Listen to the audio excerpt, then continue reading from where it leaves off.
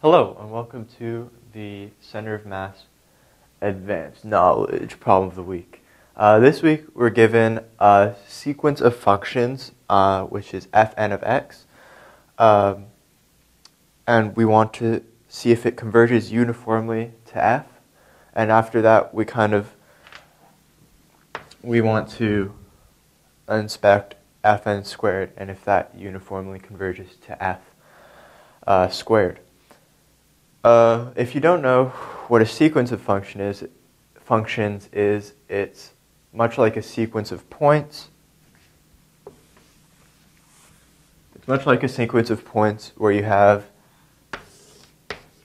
say on the number line, x sub n equals 1 over n, where so you would have 1, and 1 over 2, 1 over 3, 1 over 4, and so on. A sequence of functions, we're just going to add another dimension. So for this one, f sub n of x would be x plus 1, x plus 1 half, x plus 1 quarter, dot, dot, dot. And so it's a fairly intuitive jump from sequence of points to sequence of functions. And uniform convergence would be I'll explain it in a pointwise sense because it's easier to draw, but uniform convergence is that, well, actually there's no uniform pointwise, there is no uniform convergence in a sequence of points, sorry, but so if we have our function here, if we have a function here, and we have a sequence of functions, maybe doesn't look like it, and then gets closer and closer. We want to see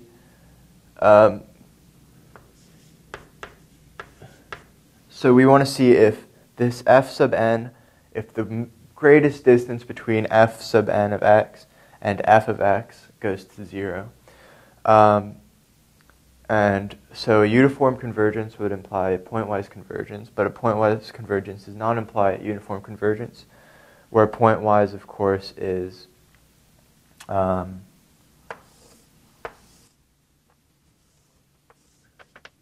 if you have something like this, where the f sub n goes to f, but then at a certain point kind of blows up, and that's what we'll see in our f squared case. So we want to see if fn converges uniformly to f. So we're going to take the max distance for x. We want to take the max distance that fn is away from x using absolute value and a supremum function.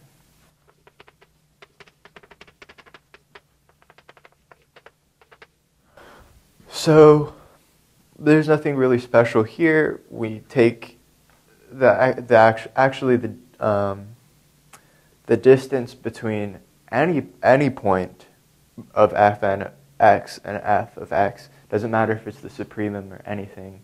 Supremum being the greatest distance, kind of as an intuitive hand-wavy definition of the supremum.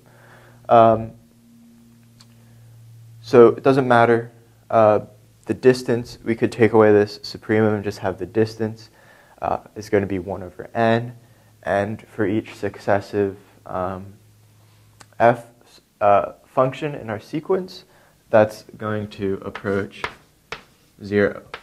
So fn does indeed uniformly converge to f.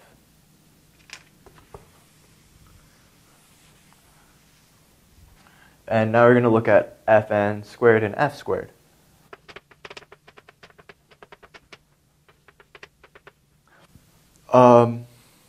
So right off the bat, the distance between the two functions when you subtract the two is going to be it would be very similar to our last problem if it just looked like that.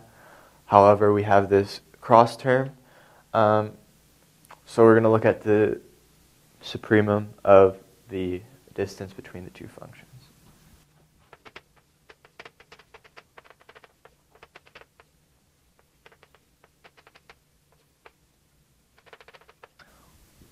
So subtracting the two, the x squareds cancel out, and we're left with this.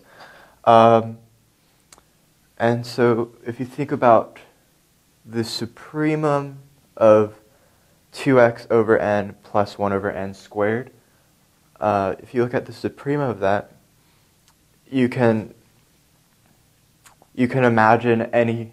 You can imagine any n. But we're taking n sequentially in our sequence of functions. You can imagine any n, but then you could imagine an x to be greater than that n.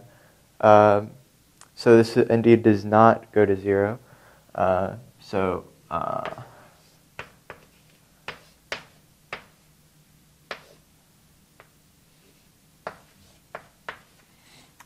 f sub n squared does not uniformly converge to f. But it does point-wise, since, well, I'll give the intuitive thing first, is that it's only going to kind of diverge. Fn squared is only going to diverge from f squared at a given n when x kind of reaches a certain point, and then it'll diverge. But that point never really goes away, even for very big values of n. But the kind of, I guess, more rigorous, more mathematic sense of why it converges is if you have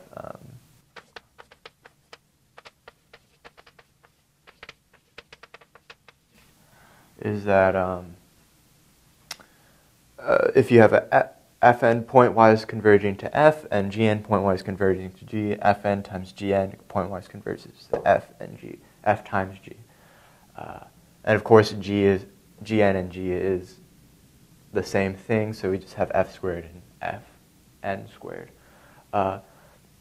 Yeah, that's about it for the advanced knowledge problem of the week. Thank you very much for watching, and if you want to visit our website, which has materials of for all your math needs, you can do so here in the link. You can also visit our playlist of problems of the week if you want more math to do, and you could subscribe to our YouTube channel with all these links. And if you're on a mobile device, you can find links to all these in a information card up in the corner. Thanks again for watching. Have a good day.